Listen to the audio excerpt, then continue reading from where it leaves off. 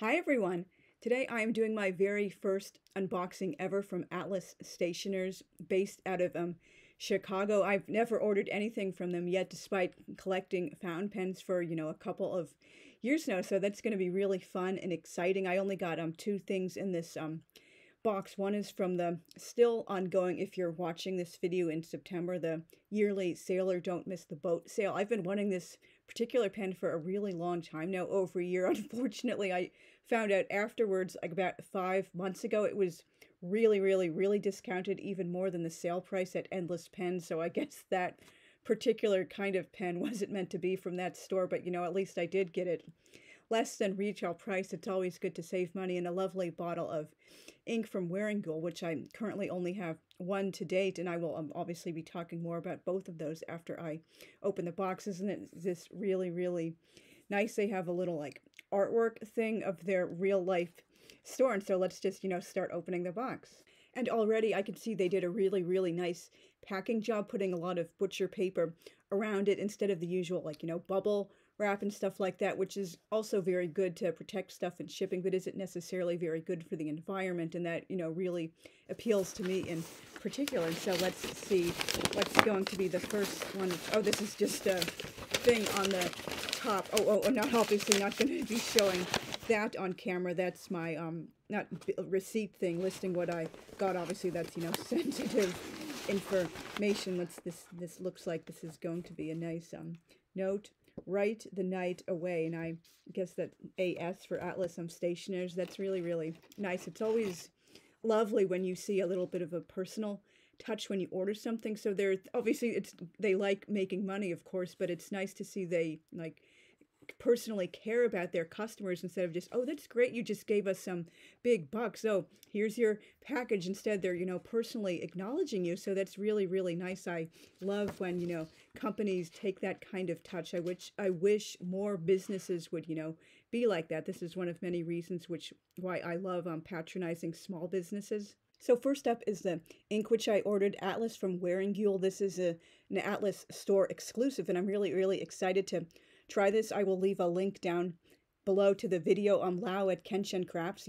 Go check out his channel if you don't already. He has lots of awesome fountain pen videos and related fountain pen subjects. I found out about this from him I think a few months ago or so, and he really highly recommended this ink, particularly because Wearingeul inks I wouldn't know from personal experience because I only have the one currently, the Black Cat, which pretty much looks black, but it's technically a very dark violet with shimmers in it. Apparently Wearingeul inks tend to be a bit dry, so he was very happily surprised to discover this one particular ink runs rather wet, which is really good. Some pens or papers, they don't necessarily handle dry ink so well, or maybe they do, but you just don't like the properties that are showing up. You like it bold and vibrant when it's on the page instead of really dry. It's also a nicer more tactile writing experience sometimes when you're doing a wet ink, particularly if you're really bugged by sensory stuff that feels like the nub is scraping against the paper a little too much with a dry ink. But with a wet ink, it's hugging the paper. That's really nice. And it's a light blue. Of course, lighter inks tend to show up better in broader nibs. So I'm sorry, I'm rambling, this is unscripted. So I decided to get one of my medium nibs, which is not currently inked, to help show that off. The one Western broad nib I had was ground down into a curved Architect by Kirk Spear a couple of months ago. So well, I wouldn't say it's not nearly as broad, but it's not as broad as it used to be. But I do think it would still show up really well when that pen is written dry, and I can put it in that to show it off. So isn't this really nice? It's you can see a lovely blue, and I think pretty much all of their inks are shimmers. I was watching one video a while ago, and she claimed you're not supposed to shake your shimmer inks, you're supposed to agitate it, which is doing it like this, because apparently you'll get too many bubbles if you shake it. But I've seen plenty of other people shaking their inks when they go to load them into the pen. So I guess it's all down to your preference. And I'm going to be putting this one into my Let It Snow medium nib, because it has lots of different lovely shades of blue in it, and it's also a medium nib, which really helps to bring out the, whatever the color or the sparkle or the shimmer or the sheen better than the fine and extra fine nibs, which I was almost exclusively getting until I started getting more into mediums late last year. So I have filled, not quite all the way, this lovely Opus 88 eyedropper pen, Let It Snow, which is a Gold Spot exclusive. I think they might be sold out by now, but they might have a few still hanging around on deep discount. I had to, do it several times because sometimes it doesn't always go the first time you eyedropper it. I just had to, do the, screw it back on a little bit. You don't screw it on entirely. The nib, section, when you're filling it, you have to let it, go through the body of the pen a little bit, let it get used to it. But so I just had to hold it upside down again over the ink bottle, unscrew it a little bit, and then screw it all the way back on. Maybe I could do a full video demo of doing filling up an eyedropper pen. So this is Wearingeul. Yeah, it's going now. Wearingeul. Yeah, and I can really see the shimmer. Wow, it's really showing up well in the medium nib. I know it would be even better in broad nib. Wow, I really can see the shimmer. It's really obvious. Wearingeul Atlas.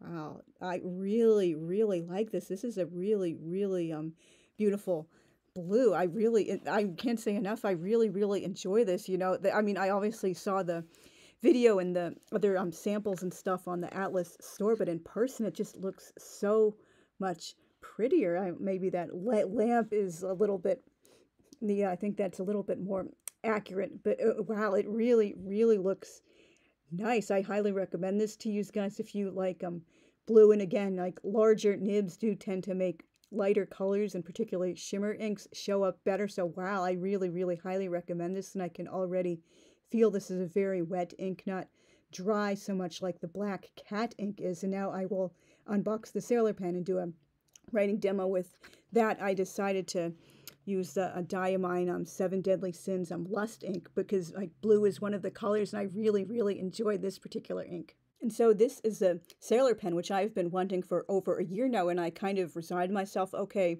it is a bit pricey. Obviously, most of their pens are pricey, and they seem to be selling out at a lot of places, so maybe it's not meant to be, even though I really like the color combos and just keep coming back and thinking about it when I see it available on other sites. So I guess it really was meant to be, and I got this in a medium nib. My current other Sailor is a broad nib, which I really enjoy, and I have one which will be coming in probably late October, early November, because it's coming from England with the ink vent calendar. That one is a fine nib, so I'm going to have, 3 major nib sizes in Sailor, and, see which one I like the best. This is from their Pillow Book series, Spring Sky, which has a really lovely blue purplish body and a bright dark pink, not nib, but a cap. I'm blanking on the words. Oh, that looks really nice. I've been wanting this for so long. Wow, I'm gonna pull it out. Yeah, this, obviously the colors are going to be even brighter when I, take it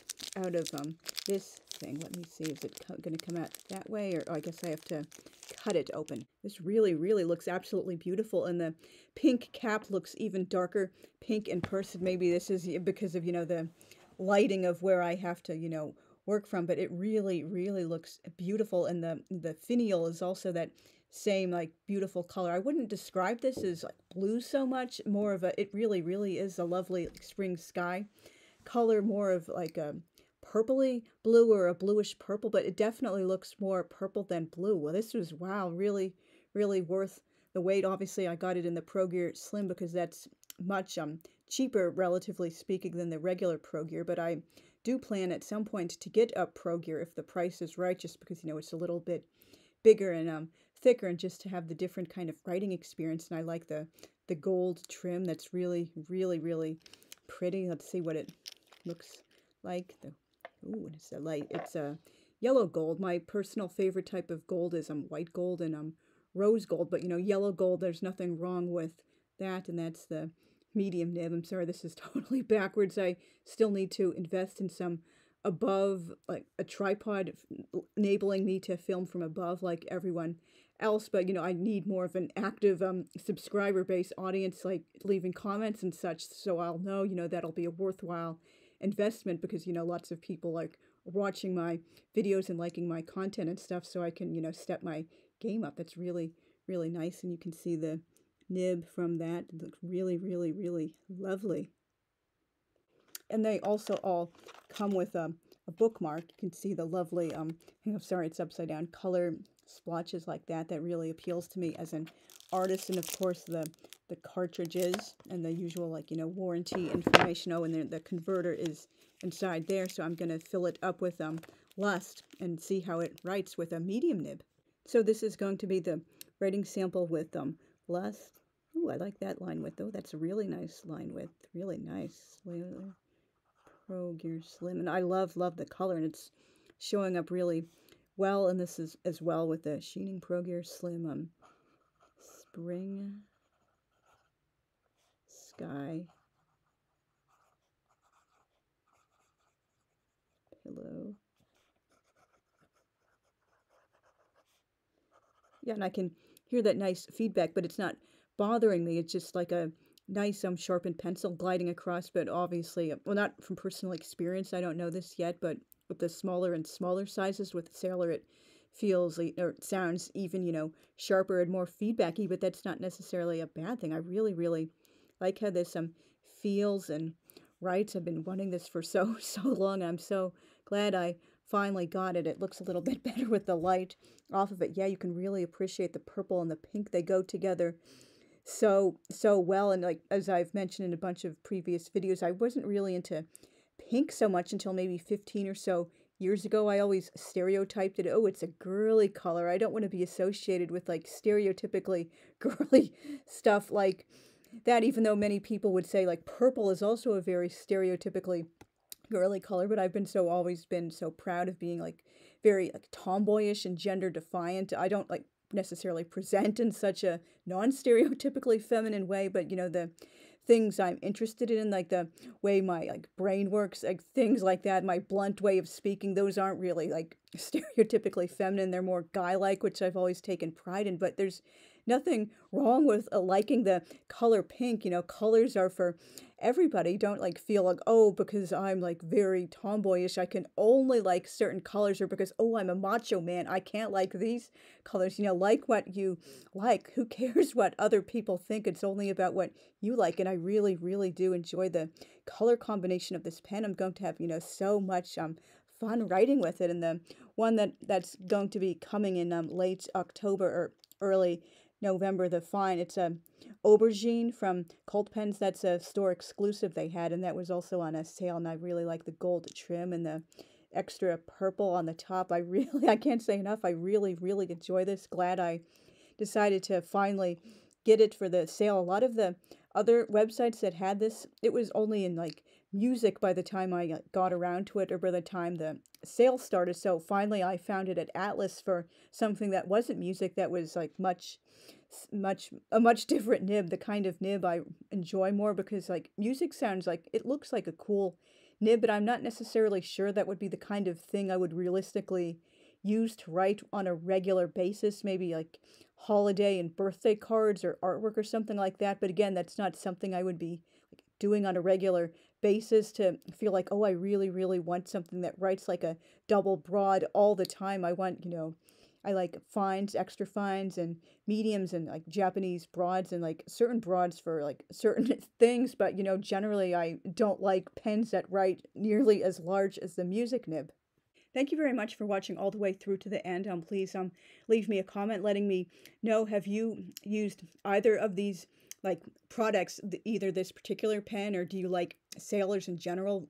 What preference do you have, like Pro Gear Slim versus regular Pro Gear, or the King of Pens, which is like super expensive even during the yearly Don't Miss the Boat sale? Or have you used the Atlas ink from Wearingeul yet? Have you seen it? Would you be interested in using it? Do you have other Wearingeul inks? What do you think of them in general? Do you like this color combo? What are your favorite Sailors in your own personal collection, or that you have in mind, or that you would like for them to possibly do at some point in future? I know a lot of people like laugh and joke in the fountain pen community, oh, they're just constantly using different color combinations, or like taking the cap and making that the color of the body and like switching it around and stuff. But they do really have high quality products, and particularly the gold nib. So this is a really, really like quality thing. I do highly recommend them, and like I really, really enjoy this ink. I'm gonna have so much fun writing with it, and maybe I'll start getting into some more on Wearingeul inks if I hear, you know, they're